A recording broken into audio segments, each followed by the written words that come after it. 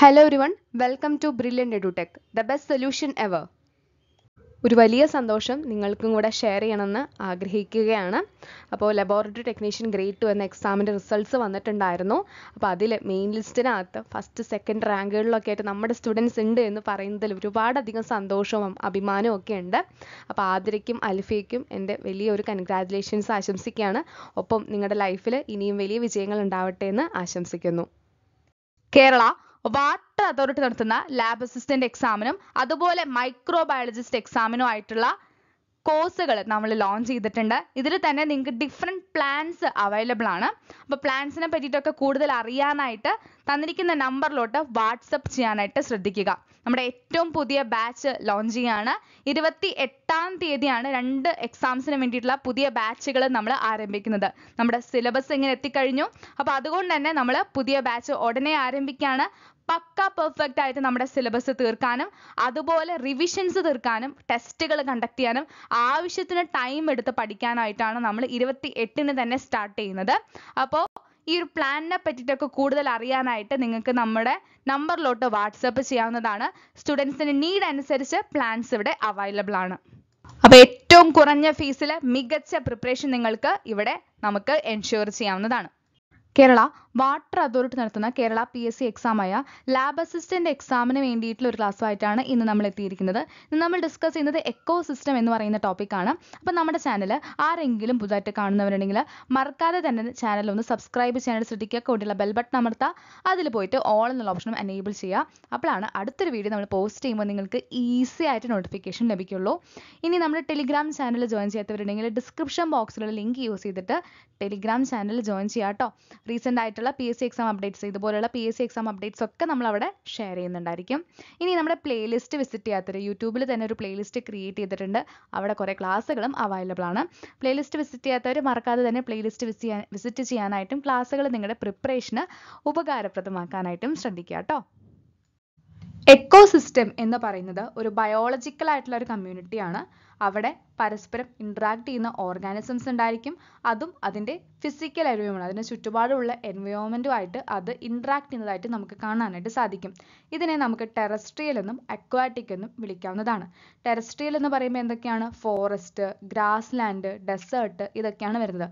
Aquatic എന്ന് പറയുമ്പോൾ pond, ലേക്ക്, വെറ്റ്ലാൻഡുകൾ, river, എസ്റ്ററീസ്, ഇങ്ങനെ ചെറിയ തടാകങ്ങൾ ഇതൊക്കെയാണ് ഇവിടെ ഇൻക്ലൂഡഡ് ആവുന്നത്. ക്രോപ്പ് ഫീൽഡ്സും അതുപോലെ തന്നെ അക്വേറിയംസും അത് മാൻമെയ്ഡ് ആയിട്ടുള്ള എക്കോസിസ്റ്റംസ് ആണ്. നമ്മുടെ പാടശേഖരങ്ങൾ, അക്വേറിയം ഇതൊക്കെ നമ്മൾ ഉണ്ടാക്കുന്നതാണ് അല്ലേ. അപ്പോൾ ഇവരെയൊക്കെ എന്ത് വിളിക്കും? മാൻമെയ്ഡ് ആയിട്ടുള്ള എക്കോസിസ്റ്റം എന്നാണ് പറയുന്നത്. എക്കോസിസ്റ്റത്തിൻ്റെ സ്ട്രക്ചറും ഫംഗ്ഷനും നോക്കുകയാണെങ്കിൽ ഇതിന് ബയോട്ടിക് ആയിട്ടും അതുപോലെ തന്നെ എബയോട്ടിക് ആയിട്ടുള്ള കമ്പോണൻറ്റുകളുണ്ട്. എന്താണ് ബയോട്ടിക് ആയിട്ടുള്ള കമ്പോണൻറ്റ്, എന്താണ് എബയോട്ടിക് ആയിട്ടുള്ള കമ്പോണൻറ്റ്? ബയോട്ടിക് എന്ന് പറയുമ്പോൾ തന്നെ അറിയാം അല്ലേ, ലിവിങ് ആയിട്ടുള്ള ഒന്നാണ് ബയോട്ടിക് എന്നതുകൊണ്ട് ഉദ്ദേശിക്കുന്നത്. എബയോട്ടിക് എന്ന് പറയുമ്പോൾ ഈ കാറ്റ്, വെള്ളം, വായു ഇതെല്ലാം നമുക്ക് എന്ത് പറയാം? എബയോട്ടിക് ആണെന്ന് പറയാനായിട്ട് സാധിക്കും. അപ്പോൾ ഒരു എക്കോസിസ്റ്റത്തിലെ പ്ലാന്റ്, അനിമൽ സ്പീഷീസിൻ്റെ ഐഡൻറ്റിഫിക്കേഷനും അതിൻ്റെ വളർച്ചയൊക്കെയാണ് സ്പീഷീസിൻ്റെ കമ്പോസിഷൻ. അത്രയധികം സ്പീഷീസ് ഉണ്ടെന്ന് നമുക്ക് പറയാനായിട്ട് സാധിക്കുള്ളൂ. സ്പീഷീസിനെ പല ഡിഫറെൻറ്റ് ലെവലിൽ അറേഞ്ച് ചെയ്തതായിട്ട് കാണാനായിട്ട് സാധിക്കും. വെർട്ടിക്കൽ ആയിട്ടുള്ള ആ ഒരു ഡിസ്ട്രിബ്യൂഷനെയാണ് സ്ട്രാറ്റിഫിക്കേഷൻ എന്ന് പറഞ്ഞ് വിളിക്കുന്നത്. കമ്പോണൻസ് ഓഫ് എക്കോസിസ്റ്റം എന്നത് പറയുമ്പോൾ ഇവിടെ ഇൻക്ലൂഡ് ചെയ്യുന്നത് പ്രൊഡക്ടിവിറ്റി, ഡീകമ്പോസിഷൻ, എനർജി ഫ്ലോ, അതുപോലെ തന്നെ ന്യൂട്രിയൻ സൈക്ലിംഗ് എന്നിവയൊക്കെയാണ്.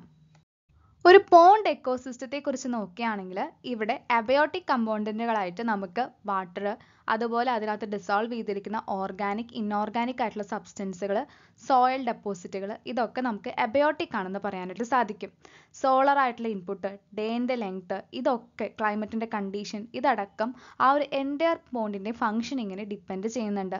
ഈ ഒരു പോണ്ടിൽ വേറെ നോക്കിക്കഴിഞ്ഞാൽ ഓട്ടോട്രോഫിക് ആയിട്ട് അതായത് സ്വന്തമായിട്ട് ഭക്ഷണം ഉൽപ്പാദിച്ച് ജീവിക്കുന്ന ഫൈറ്റോ പ്ലാങ്ക്ടൺസ്, ചെറിയ പായൽ, പൂപ്പൽ അങ്ങനത്തെ ഒക്കെ കാണാം അല്ലേ. അതുപോലെ ആൽഗേ ഉണ്ടാവും, ഫ്ലോട്ട് ചെയ്യുന്ന ആൽഗേസ്, സബ്മർജ് ചെയ്ത് കിടക്കുന്ന പ്ലാന്റ്സ്, ഇങ്ങനെ കുഞ്ഞു കുഞ്ഞു പ്ലാന്റ്സ് ഒക്കെ നമുക്ക് ഈ പോണ്ടിനകത്ത് കാണാനായിട്ട് സാധിക്കും. ഇതിനെ കൺസ്യൂം ചെയ്യുന്ന ചില സൂപ്പ് പ്ലാങ്ക്ടൺസിനെ കാണാനായിട്ട് സാധിക്കും. ചെറിയ ചില ജീവികളെ കാണാനായിട്ട് സാധിക്കും. ഫ്രീ സ്വിമ്മിങ് ആയിട്ടും ബോട്ടം ഡ്വെല്ലിംഗ് ആയിട്ട് താഴെയൊക്കെ ആയിട്ട് നമുക്ക് ഈ ഒരു സൂപ്പ് പ്ലാങ്ക്ടൺസിനെ കാണാനായിട്ട് സാധിക്കും. ഇതല്ലാതെ ഡീകമ്പോസ് ചെയ്യുന്ന ഫംഗസ്, ബാക്ടീരിയ, ഫ്ലജല്ലേറ്റ്സ് ഇതൊക്കെ നമുക്ക് പോണ്ടിൻ്റെ ബോട്ടത്തിലായിട്ട് കാണാനായിട്ട് സാധിക്കും. അപ്പോൾ ഇവരെല്ലാം കൂടെ ചേർന്നിട്ടാണ് ആ ഒരു എക്കോസിസ്റ്റത്തിൽ ഫങ്ഷൻ ചെയ്യുന്നത്. പ്രൊഡക്ടിവിറ്റി. സോളാർ എനർജിയാണ് ബേസിക് ആയിട്ടുള്ള ഒരു എക്കോസിസ്റ്റത്തിൻ്റെ റിക്വയർമെൻ്റ് ആയിട്ട് വരുന്നത്, അവർക്ക് ഫങ്ഷൻ ചെയ്യാനും അതുപോലെ തന്നെ സസ്റ്റെയിൻ ചെയ്യാനും. ഇനി പ്രൊഡക്ടിവിറ്റിയെ നമുക്ക് രണ്ടായിട്ട് ഡിവൈഡ് ചെയ്യാനായിട്ട് സാധിക്കും. പ്രൈമറി പ്രൊഡക്ടിവിറ്റി ഉണ്ട്, അതുപോലെ സെക്കൻഡറി പ്രൊഡക്ടിവിറ്റി ഉണ്ട്. എന്താണ് പ്രൈമറി പ്രൊഡക്ടിവിറ്റി? ഇവിടെ ഒരു ഓർഗാനിക് മാറ്റർ, എത്രമാത്രം എമൗണ്ട് ഓഫ് ഓർഗാനിക് മാറ്റർ അല്ലെങ്കിൽ ബയോമാസ് ആണ് പ്രൊഡ്യൂസ് ചെയ്യപ്പെടുന്നത് ബൈ ദ പ്രൊഡ്യൂസർ, അതാണ് പ്രൈമറി പ്രൊഡക്ടിവിറ്റി എന്ന് പറഞ്ഞ് വിളിക്കുന്നത്. എപ്പോഴും പ്രൈമറി പ്രൊഡ്യൂസർ ആരാണ്? നമ്മുടെ പ്ലാന്റ്സ് ആണ് പ്രൈമറി പ്രൊഡ്യൂസർ ആയിട്ട് മാറുന്നത്. ഇനി ഇതിനെ നമുക്ക് വെയിറ്റ് എന്നോ എനർജി എന്നോ എക്സ്പ്രസ് ചെയ്യാവുന്നതാണ്. അപ്പോൾ റേറ്റ് ഓഫ് ബയോമാസ് പ്രൊഡക്ഷനെയാണ് എന്ത് വിളിക്കുന്നത്? പ്രൊഡക്ടിവിറ്റി എന്ന് പറഞ്ഞ് വിളിക്കുന്നത്. ഇനി പ്രൈമറി പ്രൊഡക്ടിവിറ്റിയെ നമുക്ക് രണ്ടായിട്ട് ഡിവൈഡ് ചെയ്യാൻ പറ്റും. നെറ്റ് പ്രൈമറി പ്രൊഡക്ടിവിറ്റി അതുപോലെ gross primary productivity. Net primary productivity എന്ന് പറയുമ്പോൾ നമുക്ക് എത്രമാത്രം കൺസ്യൂം ചെയ്യാനായിട്ട് അവൈലബിൾ ആവുന്നു അതാണ് നെറ്റ് പ്രൈമറി പ്രൊഡക്ടിവിറ്റി. അതായത് ഹെർബിവോർസോ അല്ലെങ്കിൽ ഡീകമ്പോസേഴ്സോ കൺസ്യൂം ചെയ്യുന്ന ബയോമാസിൻ്റെ ആ എമൗണ്ടിനെയാണ് നെറ്റ് പ്രൈമറി പ്രൊഡക്ടിവിറ്റി എന്ന് വിളിക്കുന്നത്. ഇനി ഗ്രോസ് പ്രൈമറി പ്രൊഡക്ടിവിറ്റി എന്ന് പറയുമ്പോൾ അവിടെ ഫോട്ടോസിന്തസിസ് വഴിയായിട്ട് നമ്മുടെ പ്ലാന്റ്സ് ഒക്കെ പ്രൊഡ്യൂസ് ചെയ്യുന്ന rate of production of organic matter ആണ് ഗ്രോസ് പ്രൈമറി പ്രൊഡക്ടിവിറ്റി.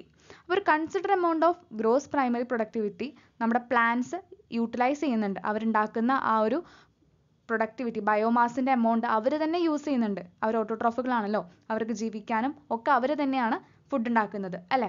അപ്പോൾ അവരുടെ റെസ്പിറേഷന് വേണ്ടിയിട്ട് കുറച്ച് amount of biomass our utilise ചെയ്യുന്നുണ്ട്. അപ്പം റെസ്പിറേഷന് വേണ്ടി അവിടെ ചില വർക്ക് നടക്കുന്നതുകൊണ്ട് അവിടെ ചില നഷ്ടങ്ങൾ സംഭവിക്കുന്നുണ്ട്. അപ്പോൾ ഗ്രോസ് പ്രൈമറി പ്രൊഡക്ടിവിറ്റി മൈനസ് റെസ്പിറേഷനാണ് നമുക്ക് അവൈലബിൾ ആകുന്ന ബാലൻസ് ഉള്ള ആ ഒരു എമൗണ്ട് ഓഫ് ഓർഗാനിക് മാറ്റർ എന്ന് പറയുന്നത്. അതിനെ നമുക്ക് പല രീതിയിലും ഉപയോഗിക്കാം. ഫുഡായിട്ട് ഉപയോഗിക്കാം, അതുപോലെ വുഡായിട്ട് ഉപയോഗിക്കാം, ആൽക്കഹോൾസ്, ഫ്യൂവൽസ്, ഗ്യാസ്, ഗാർബേജ്, ഇതൊക്കെ നമുക്ക് ആ ഒരു ബയോമാസിൽ നിന്നാണ് വരുന്നത്.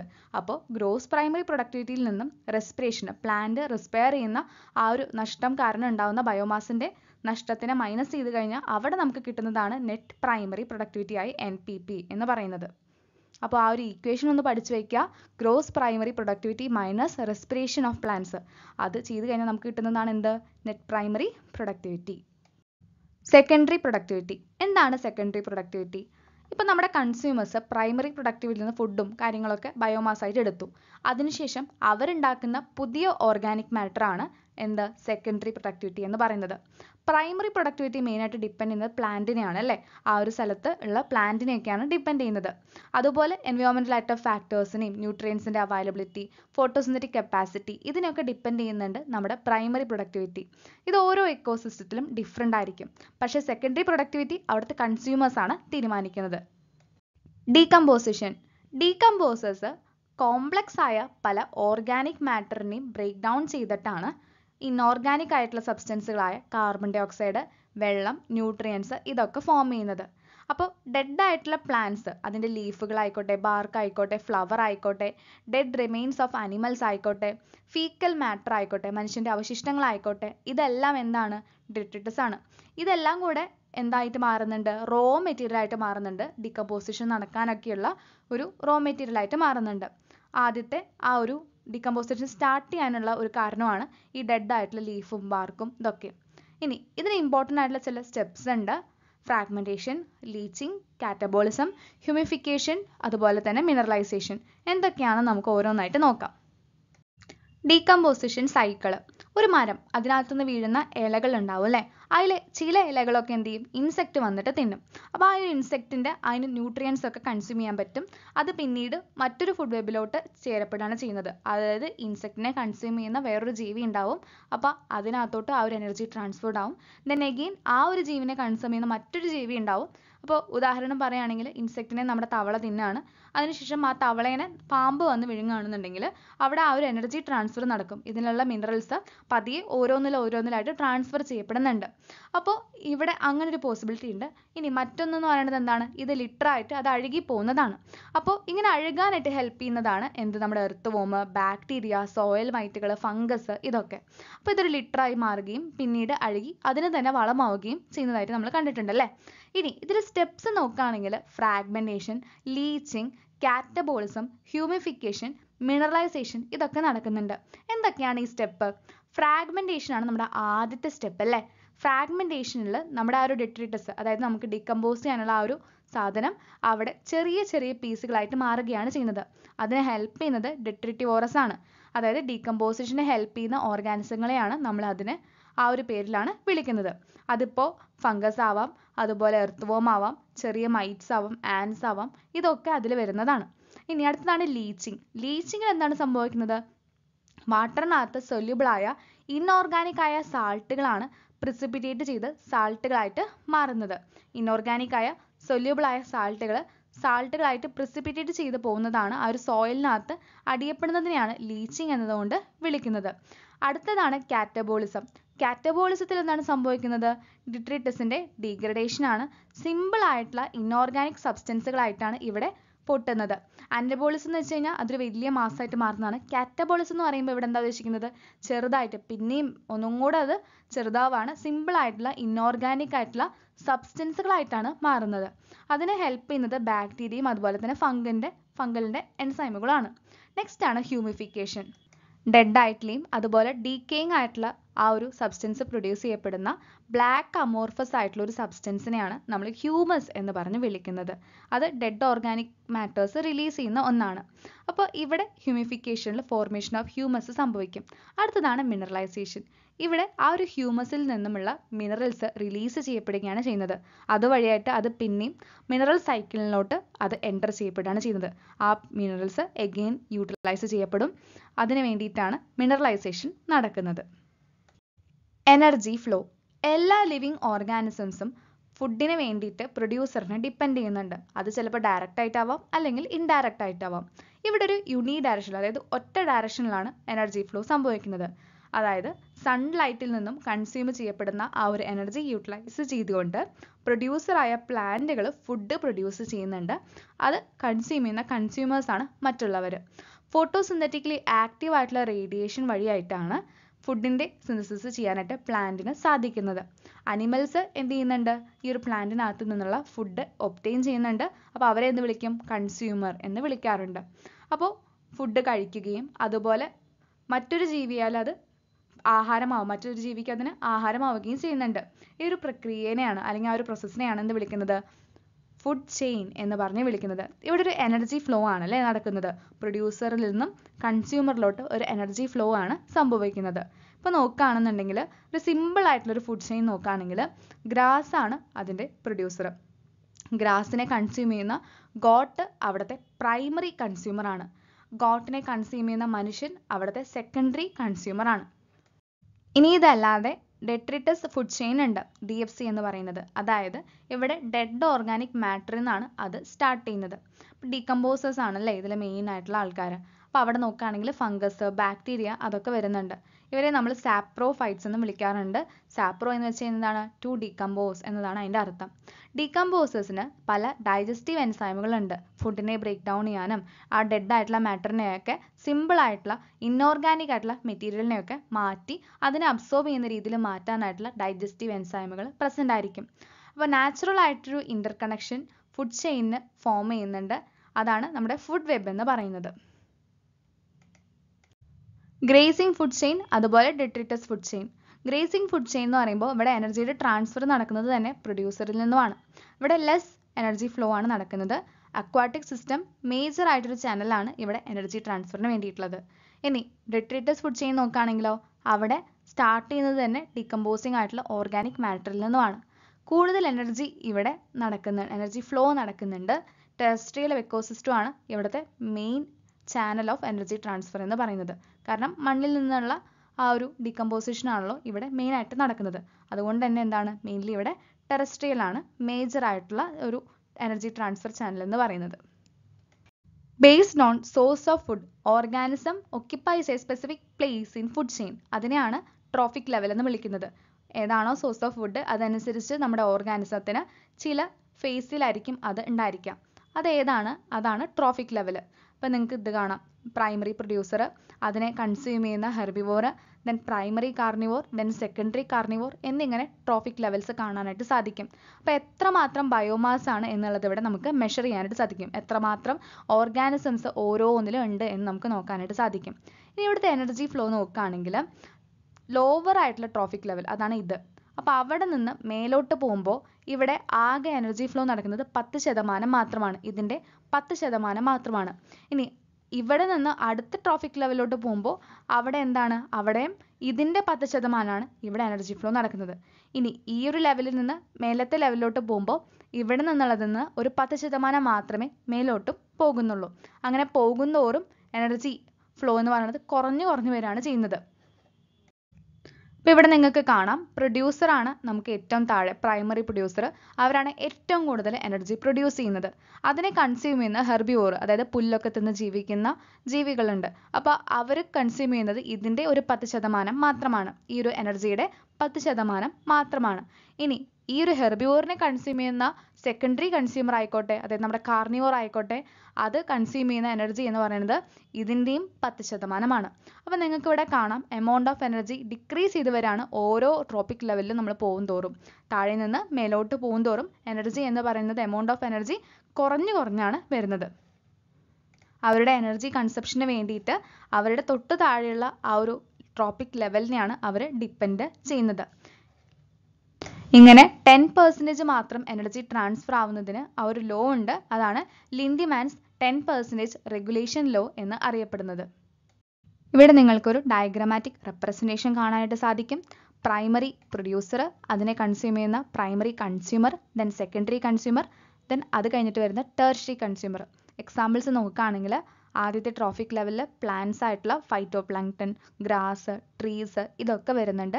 സെക്കൻഡ് ട്രോഫിക് ലെവലിൽ സൂപ്ലാങ്ക്ടൺ, അതായത് ഫൈറ്റോ പ്ലാങ്ക്ടനെ കൺസ്യൂം ചെയ്യുന്ന സൂപ്ലാങ്ക്ടൺസ്, അല്ലെങ്കിൽ ഗ്രാസിനെ കൺസ്യൂം ചെയ്യുന്ന ഗ്രാസ് ഹോപ്പർ, ട്രീസിൻ്റെ പുല്ലും കാര്യങ്ങളൊക്കെ തിന്ന് ജീവിക്കുന്ന കൗസ് ഒക്കെ വരുന്നുണ്ട്.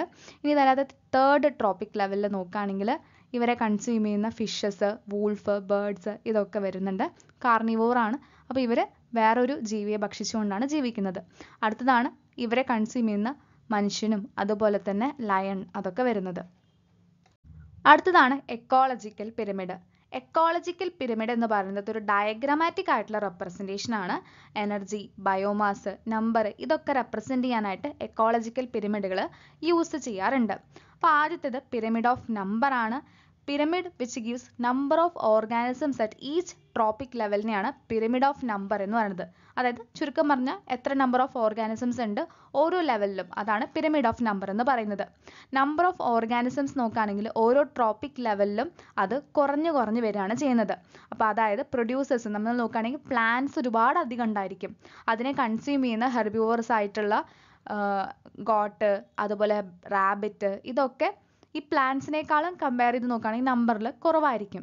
ഇനി ഈ ഒരു സ്റ്റേജ്, അതായത് ഹെർബിവോർസ് കഴിഞ്ഞിട്ടുള്ള അടുത്ത കൺസ്യൂമറിൽ നോക്കുകയാണെങ്കിൽ ലയൺ, അതുപോലെ ടൈഗർ, ഇതൊക്കെ നമുക്ക് വരുന്നത് എന്താണ്, സെക്കൻഡറി കൺസ്യൂമറിലാണ് അല്ലേ.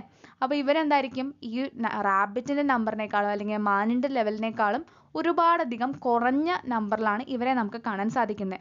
ഇനി ഇവരെയും കൺസ്യൂം ചെയ്യുന്ന വൾച്ചർ അതുപോലത്തെയൊക്കെ ജീവികളുണ്ടല്ലോ, പരുന്ത്, ഇതൊക്കെ നമുക്ക് വരുന്നത് അതിനേക്കാളും കുറഞ്ഞ നമ്പറിലാണ്. അപ്പോൾ പിരമിഡ് ഓഫ് നമ്പർ എപ്പോഴും എന്താണ്, കുറഞ്ഞു കുറഞ്ഞാണ്. ഓരോ ട്രോഫിക് ലെവൽ മേലോട്ട് പോകുന്തോറും അവിടെ കുറഞ്ഞു കുറഞ്ഞാണ് വരുന്നത്. അടുത്തതാണ് പിരമിഡ് ഓഫ് ബയോമാസ്. അപ്പോൾ ഇവിടെ ടോട്ടൽ വെയിറ്റ് ഓഫ് ഓർഗാനിസംസ് ആണ് നമ്മളിവിടെ കൺസിഡർ ചെയ്യുന്നത്. ടോട്ടൽ മാസ് എത്രയാണ് വരുന്നത് എന്നുള്ളതാണ്. Total mass of organism at each stage of food chain decreases as number of organism decreases at each trophic level. നമ്മൾ പറഞ്ഞല്ലേ നമ്പർ കുറവാണ് എന്നുള്ളത്, അതുപോലെ തന്നെ ഇവിടുത്തെ ബയോമാസും കുറവായിരിക്കും. അപ്പോൾ ആ ഒരു ടോട്ടൽ വെയിറ്റ് എന്ന് പറയുന്നതും ഇവിടെ കുറവായിരിക്കും. അടുത്തതാണ് പിരമിഡ് ഓഫ് എനർജി. ഇതൊരു എക്കോളജിക്കൽ പിരമിഡാണ്. ഇവിടെ ഫോം ചെയ്യുന്നത് എനർജി ഫ്ലോ അനുസരിച്ചിട്ടാണ്. നമ്മൾ നേരത്തെ പറഞ്ഞല്ലേ, എനർജി ഫ്ലോ എന്ന് പറയുന്നത് ഓരോ ലെവലിൽ പോകുന്തോറും അത് കുറഞ്ഞു കുറഞ്ഞു വരുന്ന പ്രൊഡ്യൂസറാണ് നമുക്ക് ബേസിൽ കാണാനായിട്ട് സാധിക്കുന്നത്. അവർക്കാണ് ഏറ്റവും ഹയസ്റ്റ് എമൗണ്ട് ഓഫ് എനർജിയും ഉള്ളത് ആ പറയുന്ന പ്രൊഡ്യൂസറിനാണ്. ടോപ്പ് മോസ്റ്റ് ആയിട്ടുള്ള കൺസ്യൂമറിന് ലീസ്റ്റ് എമൗണ്ട് ഓഫ് എനർജിയാണ് ഉണ്ടായിരിക്കുക. ഇത് എപ്പോഴും അപ്രൈറ്റ് ആണ്, അതായത് ഈ ഒരു രീതിയിലായിരിക്കും, താഴെ കൂടുതൽ മേലെ കുറവ് എന്നുള്ള രീതിയിലായിരിക്കും പിരമിഡ് ഓഫ് എനർജിയും ഉണ്ടായിരിക്കുക. ഈ ഒരു ക്ലാസ് നിങ്ങൾക്ക് യൂസ്ഫുൾ ആയിട്ടുണ്ടെങ്കിൽ മറക്കാതെ തന്നെ വീഡിയോ ലൈക്ക് ചെയ്യാനായിട്ട് ശ്രദ്ധിക്കണേ. അതുപോലെ നിങ്ങളുടെ കൂട്ടുകാരിലേക്കും ഷെയർ ചെയ്ത് കൊടുക്കുക. നിങ്ങൾക്ക് എന്തെങ്കിലും സജഷൻസോ ഡൗട്ട്സോ ഉണ്ടെങ്കിൽ താഴെ കമൻറ്റ് ബോക്സിൽ കമൻറ്റ് ചെയ്യാനായിട്ട് മടി വിചാരിക്കേണ്ട. എന്തെങ്കിലും കൂടുതലായിട്ട് അറിയണമെന്നുണ്ടെങ്കിൽ നമ്മുടെ നമ്പറിലോട്ട് ഡയറക്റ്റ്ലി നിങ്ങൾക്ക് കോൺടാക്റ്റ് ചെയ്യാവുന്നതാണ്. അപ്പോൾ അടുത്തൊരു ക്ലാസ് ആയിട്ട് കാണാം. നിങ്ങൾക്ക് എല്ലാവർക്കും നല്ലൊരു പ്രിപ്പറേഷൻ ആശംസിക്കുന്നു. Thank you.